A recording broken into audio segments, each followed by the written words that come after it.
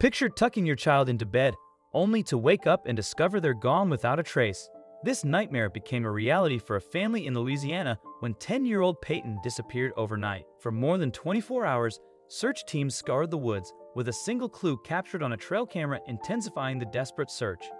How did she vanish, and where was she ultimately found? Stay tuned to uncover the chilling details of Peyton's miraculous rescue.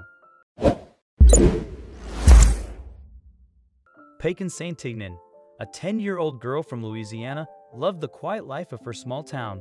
Like many kids her age, she enjoyed playing outside and exploring the woods near her family's home in Webster Parish. Her life was happy, filled with the simple joys and challenges of being a young girl. But on Saturday night, September 14th, everything changed. Peyton disappeared without a trace, leaving her family and the entire community desperate to find her. That night started like any other. Peyton was getting ready for bed in her favorite blue frozen pajamas, which reminded her of the magical world she loved. Her mom, Sarah, kissed her goodnight, thinking she'd fall asleep like always. But something unusual happened that night, something no one could have foreseen. The next morning, when Sarah went to check on Peyton, her bed was empty. Panic hit immediately. She searched the house, calling Peyton's name, but there was no response. Peyton's father, John, joined the frantic search, their voices echoing through the silent home. As the minutes passed, a chilling realization set in: Peyton was gone. The Webster Parish Sheriff's Office was contacted immediately, and officers were dispatched to the scene. Within hours, a massive search was launched, with law enforcement, local fire departments, wildlife experts, and even members of the Webster Parish School Board joining forces to locate the missing girl. Volunteers from the surrounding areas poured in, ready to help however they could. Peyton had been last seen wearing her blue pajamas, and she had no shoes, making the situation even more alarming. She wasn't prepared for the wilderness. Sheriff Jason Parker, who led the search, addressed the public in a heartfelt plea. "This is every parent's worst nightmare," he said, "but we are doing everything in our power to find her and bring her home safely." The search teams combed through the dense woods surrounding the Saint-Ignan home, their efforts relentless as the day stretched on. Despite their determination, the hours dragged by with no sign of Peyton. As nightfall approached, the mood in the community grew somber. The search had become a race against time.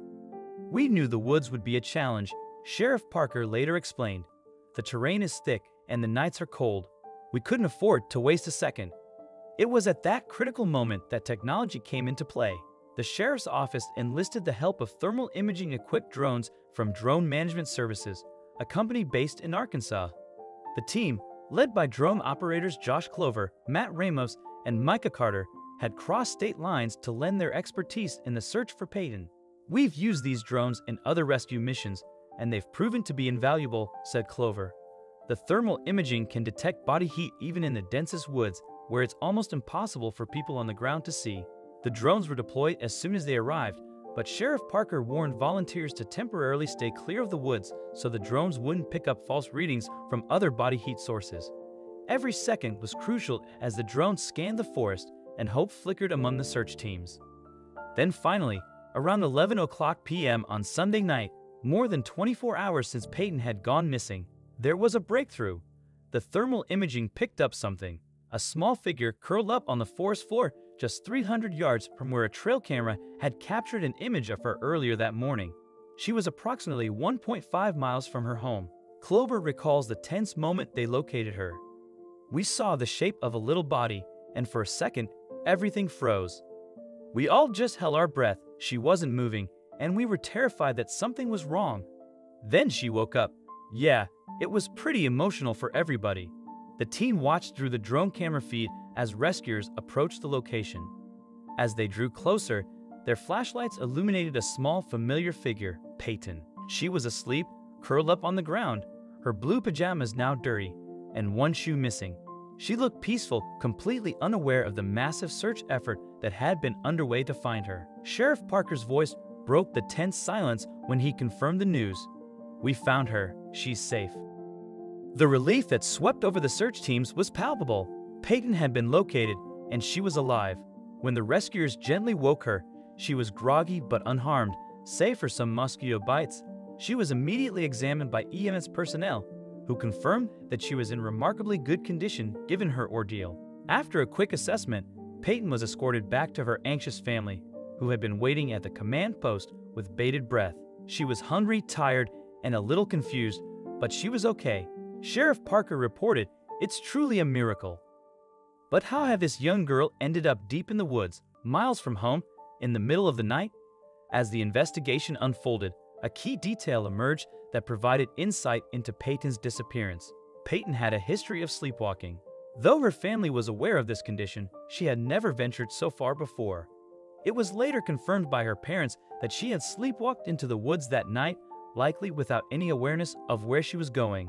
In an interview with Good Morning America, Sheriff Parker explained, "Peyton's family said she's had episodes of sleepwalking in the past, but nothing to this extreme. This time, she walked far into the woods, which made the search especially challenging."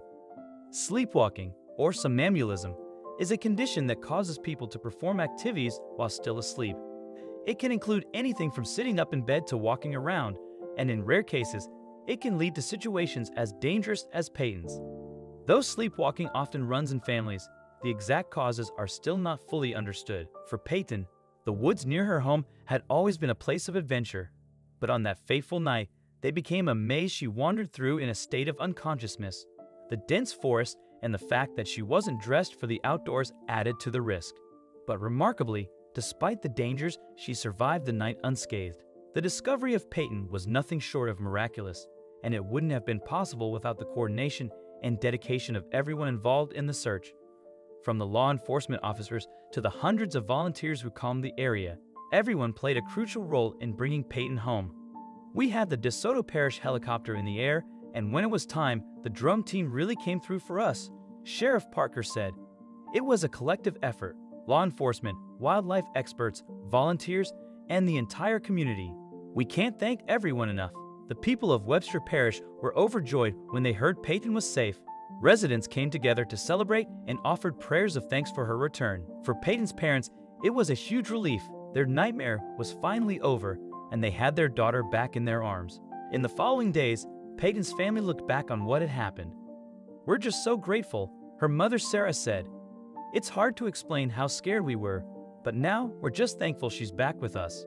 With things calming down, the family decided to consult doctors about Peyton's sleepwalking, and the community began discussing ways to improve safety. For the drum team, it was mission accomplished. "We're just happy we could help," Klober said.